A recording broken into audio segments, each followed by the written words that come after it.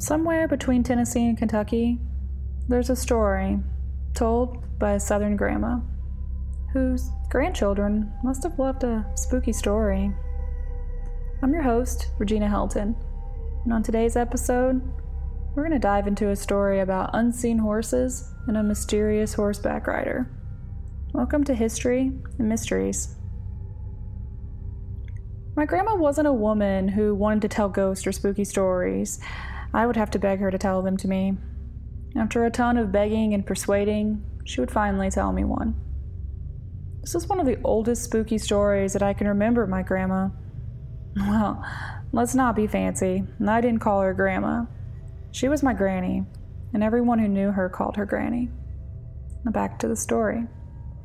One of her oldest stories comes from the mountains of East Tennessee, and it's about unseen horses and a mysterious man in black on a horse.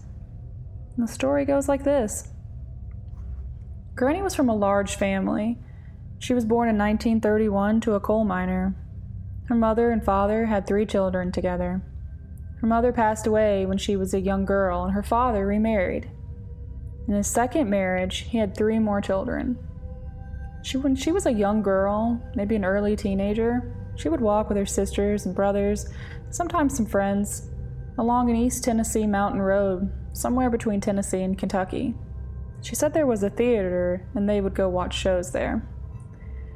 They would walk the road between the 2 states often at night. Everything is scarier at night, right? She said on many nights the crew of siblings would hear horses running towards them.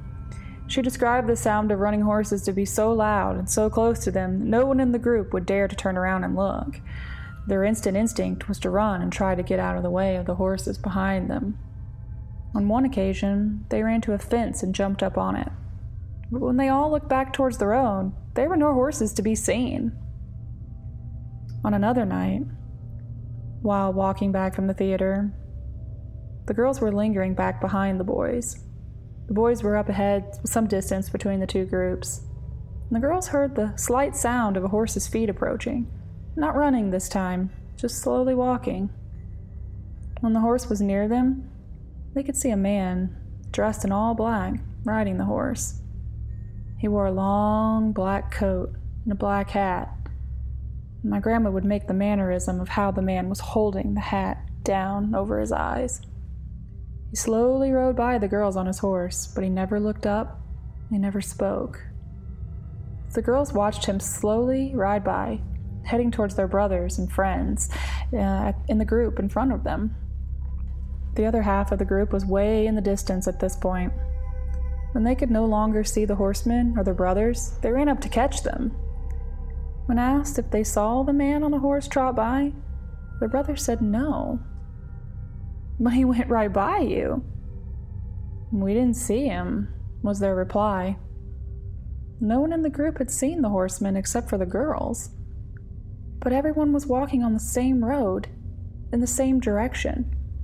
Yet only one group witnessed the mysterious man in black riding by on a horse. Who was he? Was it childhood imagination? Maybe it was just their imaginations running wild on a dark mountain road at night. Then again, the mountains of East Tennessee are filled with some spooky tales.